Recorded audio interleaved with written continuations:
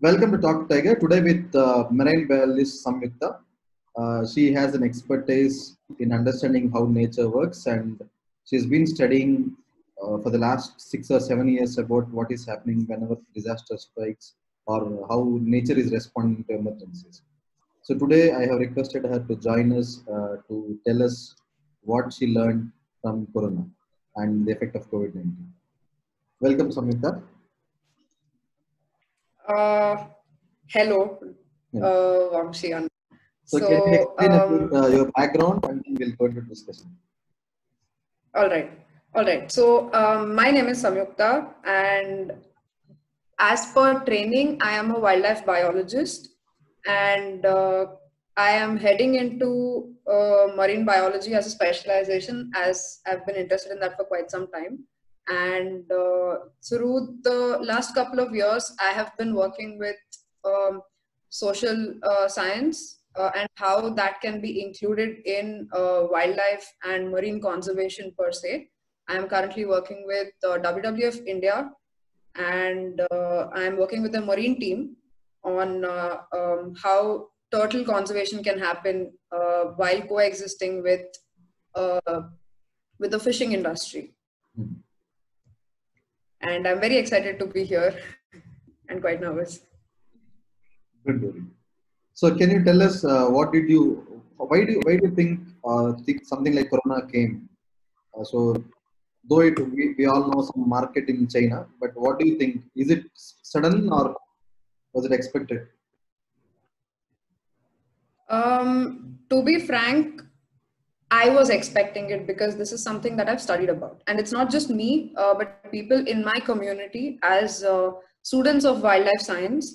Hmm. We have long expected diseases to shift from animals to human beings. And these kind of diseases are actually classified as zoonotic diseases because they come from animals, that is zoo. I mean, not zoo per se, but so that's a Greek word that means animals.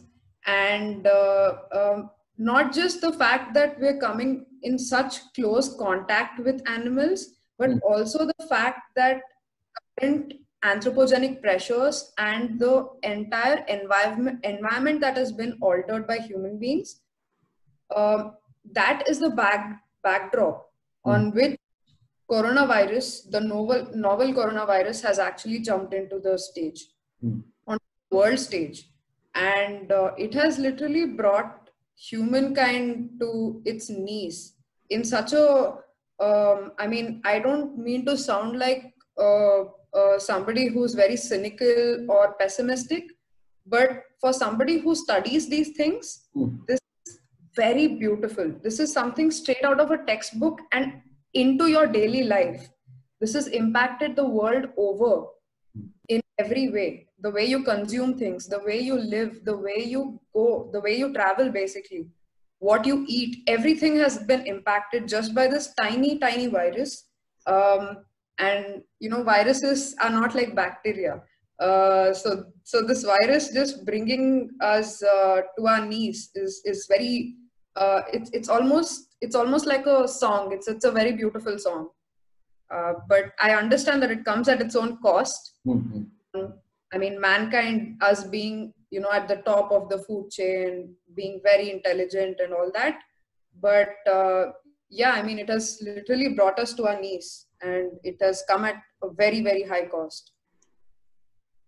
So only humans are affected. Nature is not affected. So how is nature responding to something like this? So,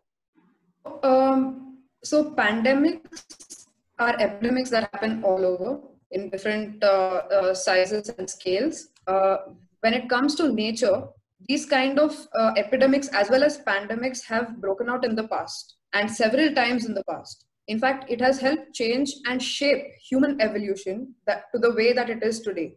Uh, Homo sapiens have been formed because of a lot of these push and pull factors, of which epidemics and pandemics form a major chunk of them. Hmm. Having resistance to the kind of microbes that cause these diseases uh, is selecting couple of them and making everybody else go away, die, perish, go extinct, whatever you want to call it. The ones that are selected are the ones that reproduce and create more of their kind. So it's a very I mean, I'm I am not a whistleblower, but this is very beautiful as a human being to look at all of this happen all around me, to read about it. It's quite beautiful. So that is the impact on human beings as we are seeing the numbers go up every single day, every hour for that matter, all across the world, not just in India. And keeping humans aside, which I always do as a wildlife biologist, coming to the animal kingdom, coming to wildlife, I think that again, going back to the reason why coronavirus has happened, I know a lot of people are like bats and things like that. Bats have to be killed for coronavirus or any other new viruses to not come into human systems. But I mean, there are all kinds of rumors that are doing the rounds on all kinds of social media platforms. But one thing I just want to sort of explain to everybody that bats are not the reason that there is coronavirus. Coronavirus is a natural, it's a very normal sort of a system of having microbes, having pathogens, having parasites. I mean, a lot of us have actually been impacted by parasites in our childhood by having, ringworm infections and things like that when we were little. And as technology has advanced, as there have been advancements in the medical industry, all of these things sort of have been controlled, which have resulted in another major factor that has come to light, that is the human population. And with that, we are automatically putting a lot of pressure on the animal kingdom itself, and putting a lot of pressure because of the resources that we're tipping everything in that favor, in the favor of feeding them, as we consider ourselves to be the engineers of the world. We are basically changing ecosystems. We are deciding when a forest should be cut down. That forest is older than you. It's older than me, obviously. It's older than the human race. I mean, it's crazy. What gives us the right to go ahead and make these changes? Putting all of these things in perspective, I want to say that all of this high population basically puts us at loggerheads. We wouldn't have interacted with animals or wildlife if there weren't this high number of people.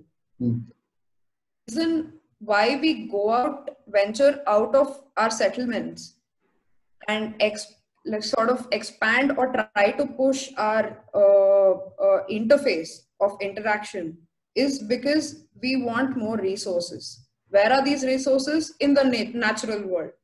And in the natural world, when you go out seeking, say, bauxite, or when you go out looking for uranium, or when you want timber, you also get other things, right? It's like one of those amazing Diwali bonanzas where you get electronics and you also get like books free or something like that. So you can't just get the timber out of the forest without having repercussions. So this is, I mean, there's a very beautiful phenomenon. So I am into philosophy a lot.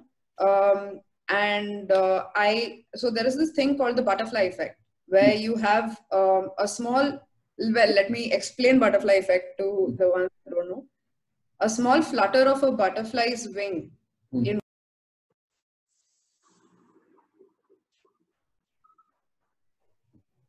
Okay. So you're explaining the butterfly effect. So a small. I'm sorry. You're talking about the butterfly effect. The small flutter of Yes. this wing can cause a tsunami on the other side. Yes. This tiny action will. There is a huge later on. I mean, it's also it's kind of funny because this is a beautiful segue. In fact, you brought up the issue of not issue, more like the situation of the tsunami. So during my master's program, I was working in the remote islands of Nicobar, in the central Nicobar group of islands, for my master's thesis, which was obviously in marine biology. And I was studying the impact of, I was basically studying influence of various characters on the benthic invertebrates. So I was temperature, salinity on the tiny, I don't know how to describe, but they are the animals that are present on the beach between the tides, between the tidal area. So I was looking at that, and the most important aspect of my study, or rather my biggest learning from that entire stint, was the fact that I was getting to work in a place where firstly you will not get access through tourism, or just civilians are not allowed there. And I'm very grateful to the forest department and everybody else that sort of made it possible, through the ministry, and my own institution made it possible. So I was working in an area, it was part of a tribal reserve, where you had the tribal people over there. I know you are all thinking that I must probably be working in the area where people would probably be wearing minimal clothing and would still be using bows and arrows. That was not the case. In their land, an island, a tiny 5 square kilometer island in the middle of nowhere, surrounded by the high seas on every side. Tiny island that by one wave of the tsunami, the wave that came during the tsunami completely covered the island, and there were very few people that survived, and they survived by clinging on to the tall coconut trees to basically seeking shelter somewhere. And a lot of people were actually sort of taken away by the wave. They have seen a lot of hardships that we cannot even begin to imagine, forget understanding. Those are the people that I lived with, and they have shown me what humanity actually and genuinely is. They have very little resources. They do not have a source of power, because all of their solar panels and things like that the government provided them before the tsunami were taken in the tsunami. And the government would have to invest all of that money back again to bring power to them. There, the power runs on diesel. The mobile towers are run on diesel. If the diesel from the mainland does not come there, it's a huge issue for them. And that's how they have been living there. And all I want to say is they're a very resilient bunch of people. They're very in touch with their humanity and the impacts that they have on their environment. And at the same time, they are a wonderful representation of what we are, and as well as at the same time what we should be and can be. So what is your suggestion for people? Audible? Yes. So Samyukta, you have seen nature reclaim some of the spaces. There are dolphins in Thames. There are leopards out in the street. Birds are coming back. Turtles have come back to Orissa. Nature is slowly reclaiming, and it looks like it is celebrating when people actually take a step back. So as we are opening up lockdown and people are going back to civilian life again, what are the takeaways that you want to tell us?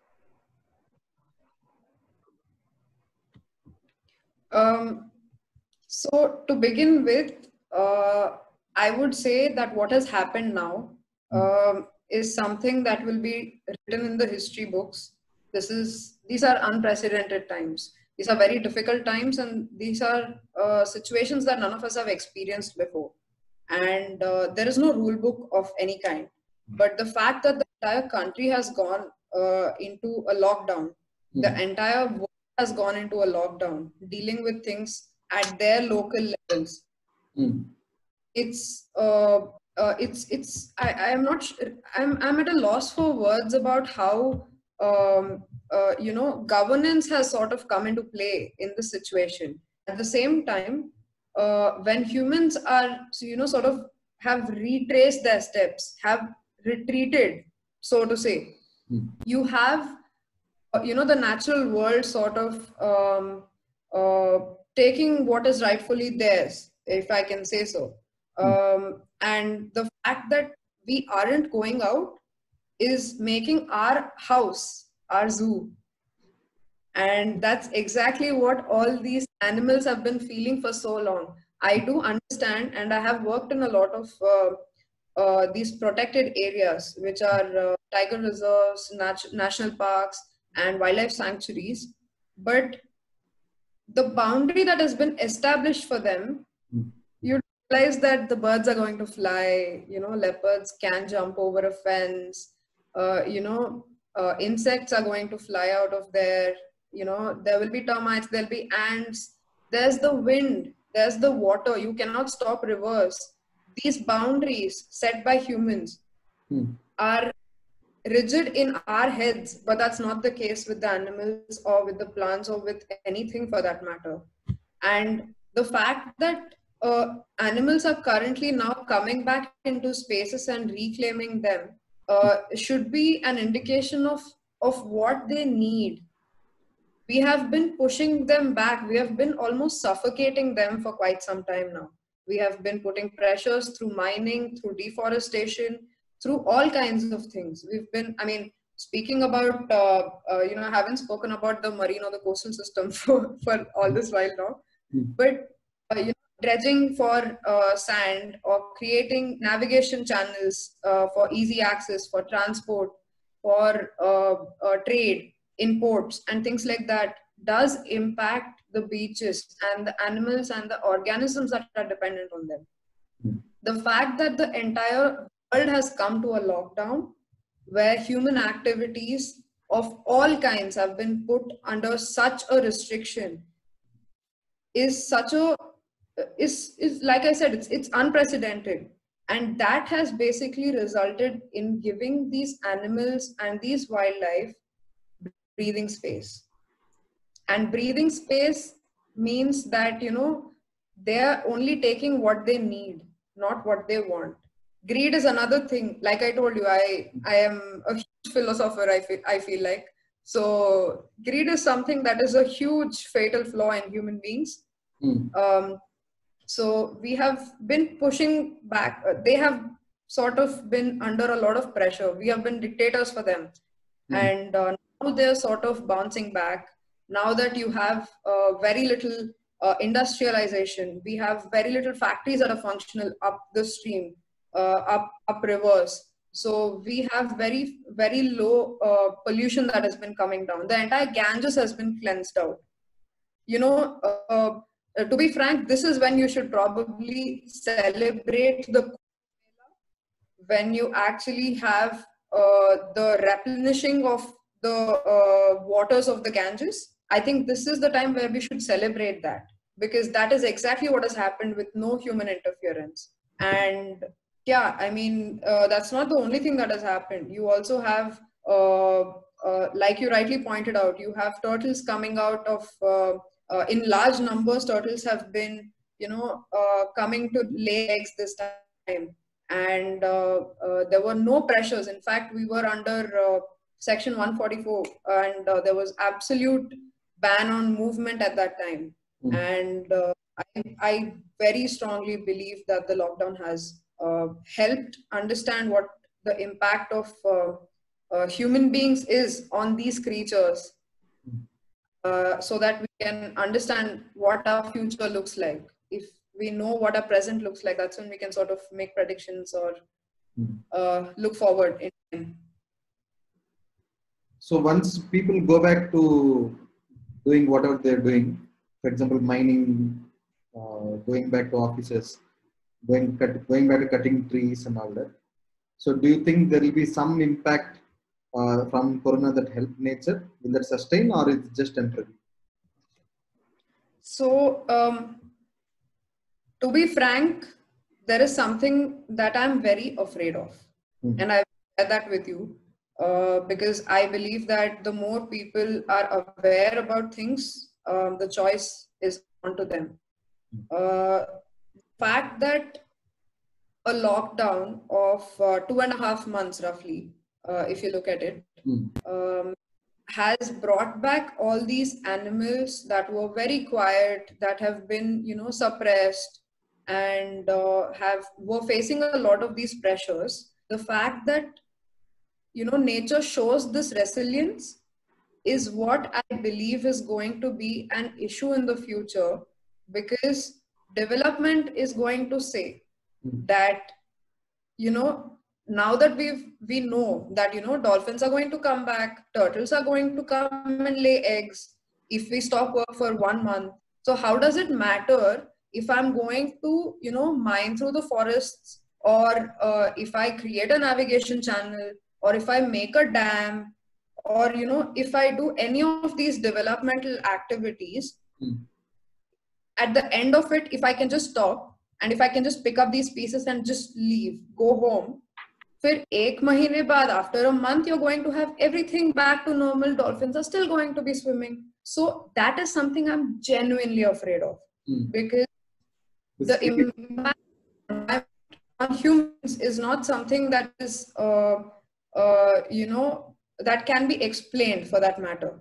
We are, we have borrowed this earth. We have rented this earth from our children, from our future generations. We owe something to them, to mankind, to humankind, if not the world, since we're such selfish species.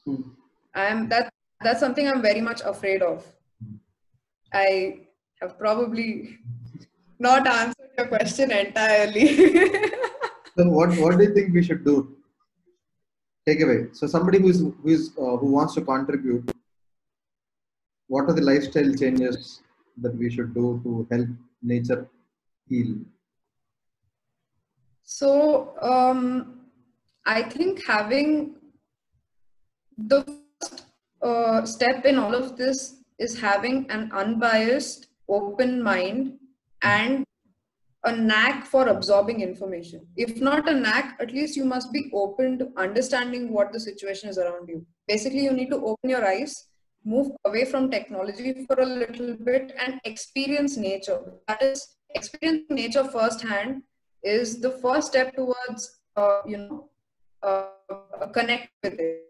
How can you believe in a cause if you, how can you contribute to a cause or anything for that matter? How can you take any action if you don't believe in it? If you do not have conviction, again, this is the philosopher in me speaking. But if you do not believe in something, it gets quite tricky to for you to continue this on a long term. And if that is something that people are interested in, conservation of wildlife is something that people are interested in, want to invest in, and things like that, we have to make certain lifestyle changes, which I believe have been in the world for quite some time, in their own tiny ways. To begin with, if I may say so, capitalism and consumerism. These are the things that have basically resulted in large shifts, and there's a disparity, there's a very high disparity of how wealth is distributed across individuals in the entire world. And with money, basically, how has this money come to these large conglomerates? They have come through the products that they have designed. And why have the products been designed or made in such a way? Because of the demand that is there from the consumers. If at the very grassroots level, if we can make tiny changes, I believe that, like I said, the butterfly effect, right? Tiny changes can actually cause a hurricane in every part of the world. So taking that forward, I think the first thing is to look for sustainability in your lifestyle choices. I know sustainability has been such a key word. It has been one of those things that large companies and investors are looking for in every proposal, and a lot of assessments and things are also made on them. But let me say this.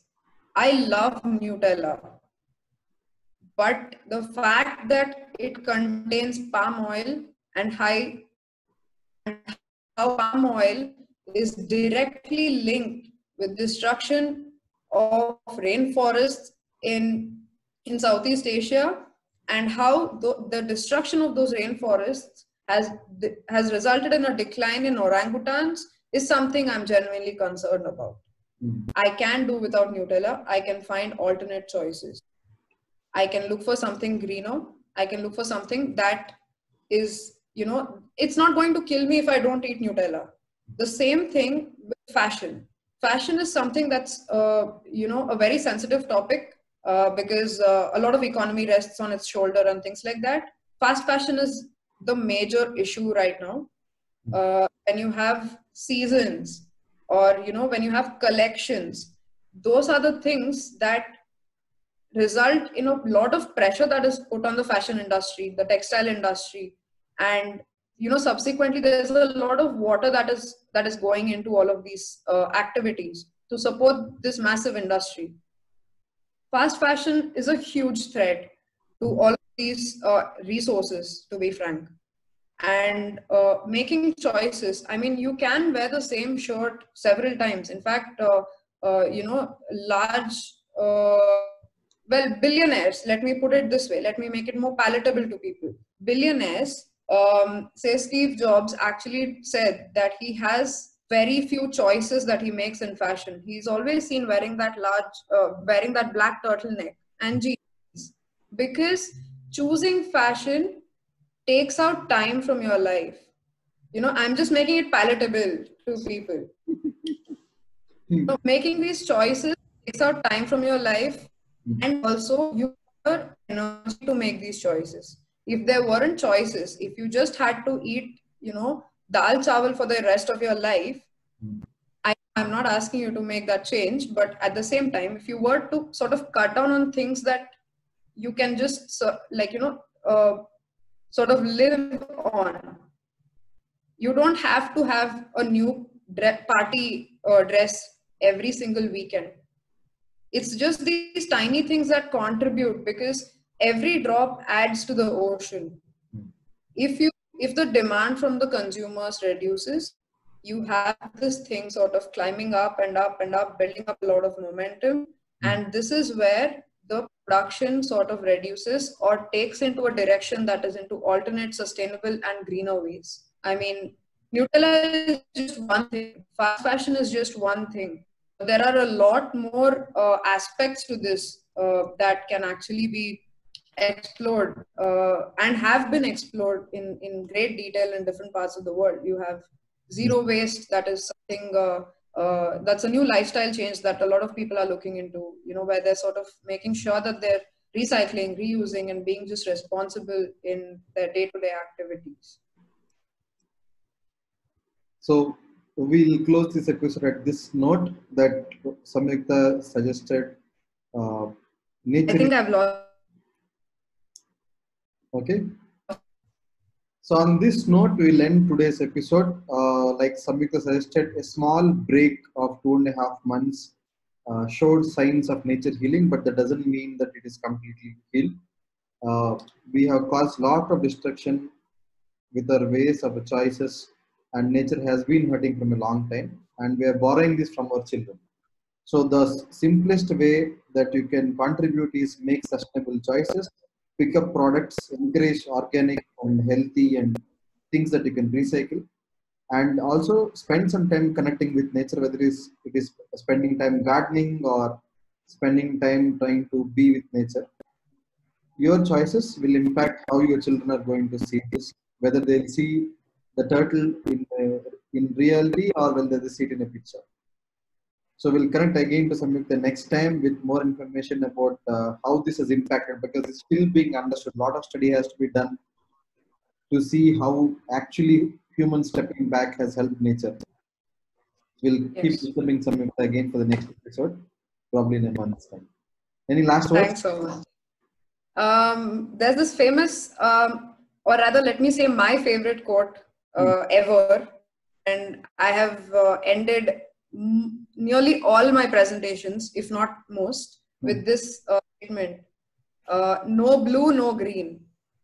If you do not conserve, if you do not save the oceans, then you do not have anything, because that's where life originated from. So I want to say no blue, no green. Thank you and have a good day. Thank you so much.